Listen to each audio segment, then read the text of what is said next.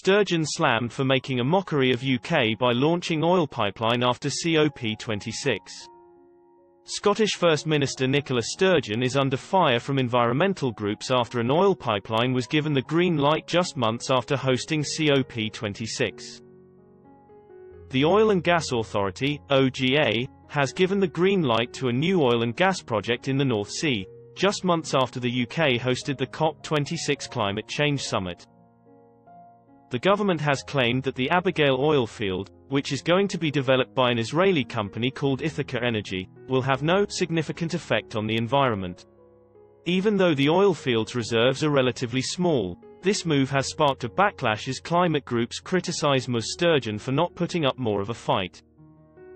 Oil Change International, a global climate campaign group, slammed Sturgeon, describing it as a mockery of the UK's pledge to keep 1.5 degrees Celsius alive, and asking her, if Cambo wasn't okay, why is Abigail?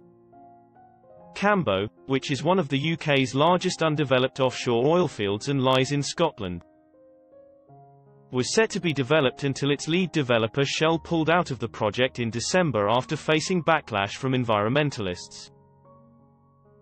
In November, as COP26 ended in Glasgow, Sturgeon took a strong stance against the proposed development, saying, "I don't think that Cambo should get the green light." Tessa Khan, director of Uplift, a campaign group working towards a fossil fuel-free UK, said, "Why is the government sanctioning an oil and gas development that will see little to no benefit for UK energy customers or taxpayers? Which only worsens the climate crisis, and where the only winners are the oil firm behind the project."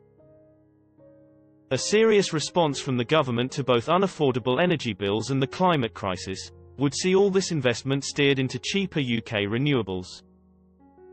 The government needs to stop rolling over for the oil and gas industry, stop dishing out licenses, and get on with making sure people have access to affordable, renewable energy.